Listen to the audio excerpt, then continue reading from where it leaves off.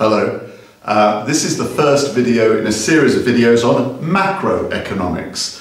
Macroeconomics is always a feature of any A-level, AS level or IB school level study of economics, and it always comes after the study of microeconomics, because where microeconomics teaches us the building blocks, if you like, the essentials of economic theory, right down to the point of a single market. We need that theory to then go on and make head or tail of the entire economy, indeed the entire national economy or features of the entire global economy.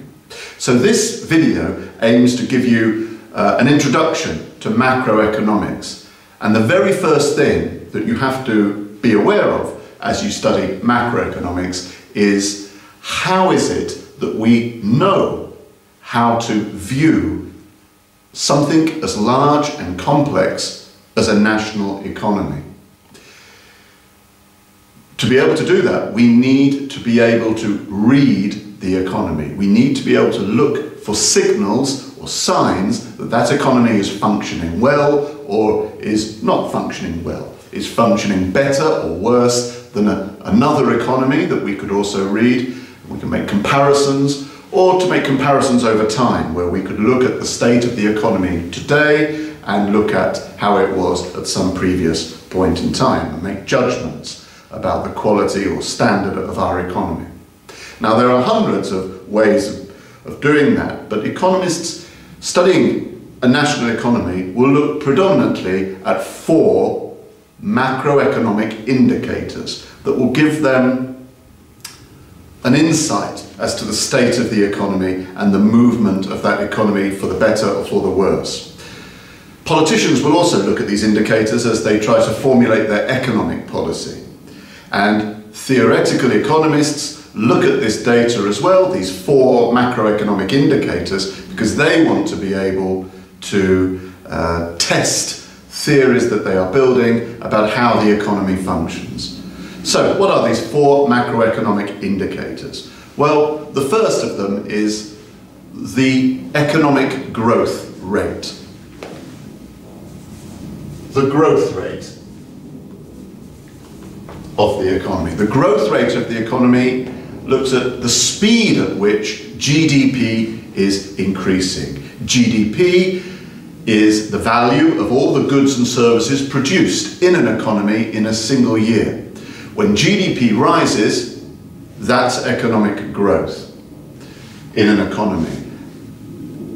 Famously, China is growing at about 10% a year, although the prediction for the year 2015 is that it will have one of its slowest rates of growth. GDP will only rise by 7.7%, it is predicted.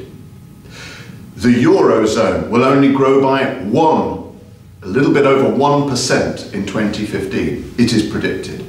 The USA and the UK are going to be growing at about 3 or 2% this year. So when growth happens, it's measured as a percentage rise of GDP. And that's a great macroeconomic indicator, because the growth rate, the higher it is, the more successful the economy has performed in that time. So it's a very important indicator. A second indicator is the unemployment rate. The unemployment rate, of course, recording the number of people, the proportion of people in the workforce who are seeking work but cannot find paid employment. And there's a very precise way of measuring that. It's called the ILO, the International Labour Organization, count for measuring the unemployment rate. And this is done monthly because it's incredibly important data to know whether more or less people are being unsuccessful in their quest for finding work. All kinds of reasons, of course, all kinds of causes and influences affect that unemployment rate, but as a piece of data, it's an incredibly important macroeconomic indicator. A third indicator is the inflation rate. The inflation rate measures the speed at which the average price level in the economy is rising. And normally it is rising. And governments have an objective of keeping the inflation rate under control. Most governments are aiming for low levels of inflation. They're aiming for targets of about 2% because they feel that that's the healthiest state for the inflation rate in their economy. Currently, as I speak to you, in early 2015, the Eurozone, those 19 countries with the Euro, actually have deflation, where prices are actually falling at an average rate of 0.5% per year. And that is deemed undesirable. And so just this week, as I speak, the European Central Bank has taken action to try and stimulate the economy. They do not want deflation, something we'll study later in this macroeconomic course. So how did they know that that was happening? They were able to use a macroeconomic indicator, the rate of inflation, carefully calculated, that informed them that in fact the average price level was falling. And that alerted them to that problem, and now they are formulating the policy to deal with that.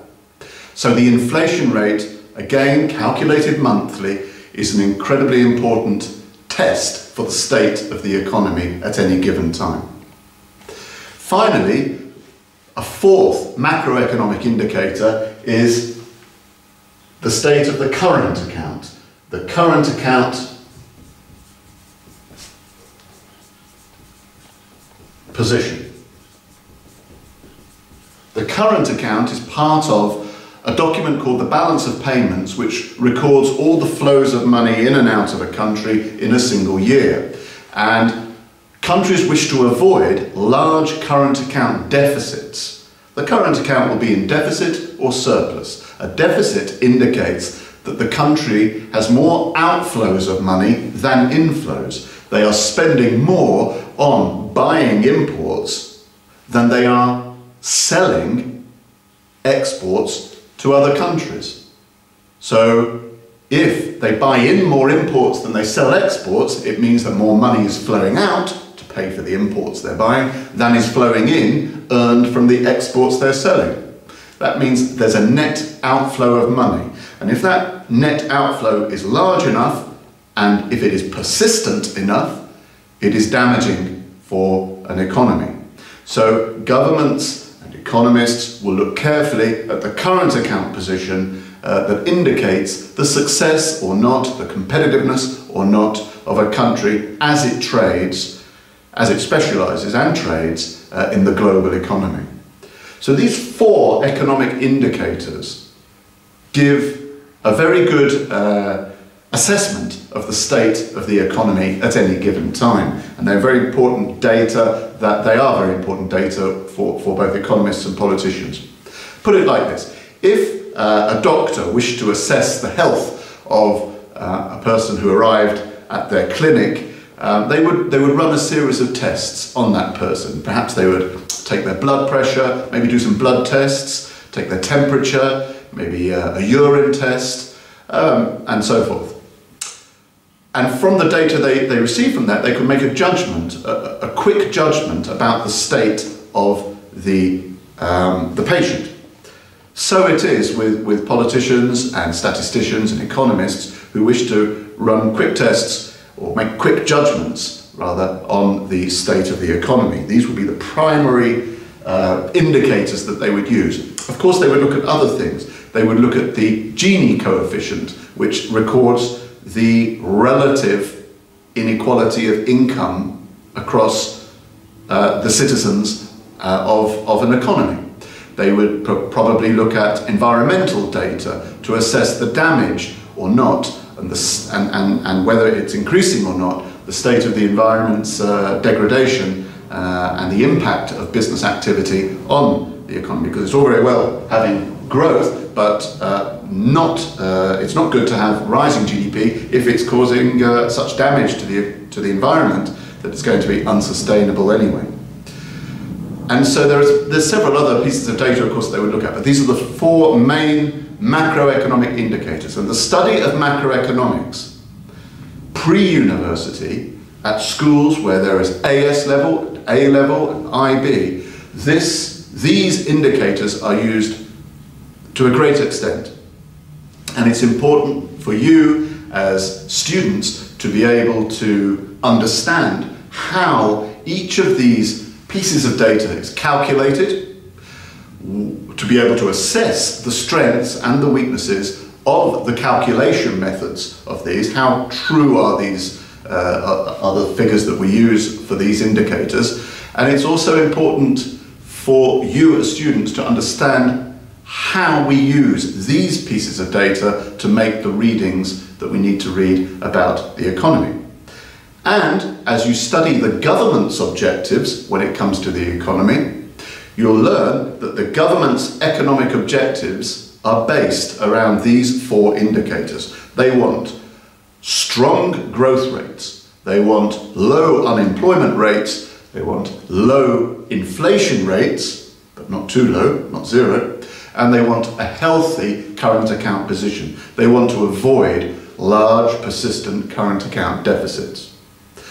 So, as macroeconomics is the study of phenomena within national and global economy, it's important that you are able to read this data and see how governments use this data to understand where they are with their policies and where they need to formulate further policy to improve, to reach their targets based upon these macroeconomic indicators.